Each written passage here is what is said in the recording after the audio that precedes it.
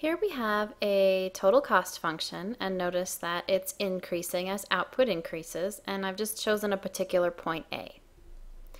At point A, we could draw a line tangent to the total cost function to find the slope of that cost function at point A. All right, so here's my tangent line, and let's suppose that line has a slope of 10.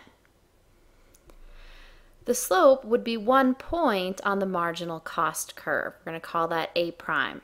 So if I took it down to my second grid and found the $10, that would be 1 point on my marginal cost curve.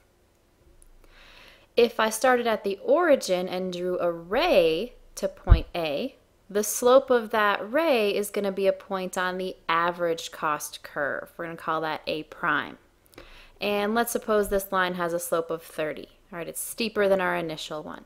So I take it down to my bottom grid, I plot 30, and that's A prime.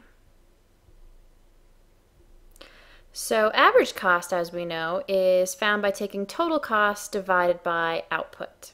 And previously here we said, well, it can also be the slope of the ray between the origin and the particular point we're looking for. Well, here's how that works. The slope of the ray is rise over run, right? So the rise here is going to be whatever the total cost is at point A, right? I could read that off the vertical axis here.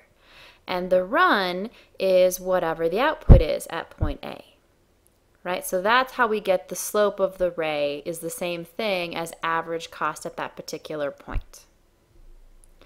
Now, if you had a total cost function, its slope is found by taking the first derivative. So total cost is a function of output. The slope of total cost would be the partial derivative of total cost with respect to output. Another name for this is the marginal cost function.